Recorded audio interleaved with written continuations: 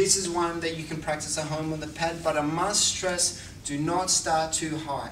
We see so many students, we go into the head, we're going nice and high, and we're aiming beyond our abilities, and our technique starts to suffer as we try and get that height, okay? So the best thing you can do for yourself is go a little lower. Go shoulder height, go chin height, go to where you're comfortable. Then as you keep working repetitions at this level, your technique will strengthen, you'll build the muscle memory, and eventually you'll be able to kick much higher, okay? I really feel that this is a really good starting level if you can, okay? So I'm gonna pivot, I'm gonna lean back, I'm gonna get my knee in line with the pad. Remember what I said. Once you get your knee in position, you do not want to let it drop. You want to keep that knee up nice and high. 1, 2. Kick the pad twice. You want to try and get those two sounds nice and close together. Okay? Enjoy your practice on double turning.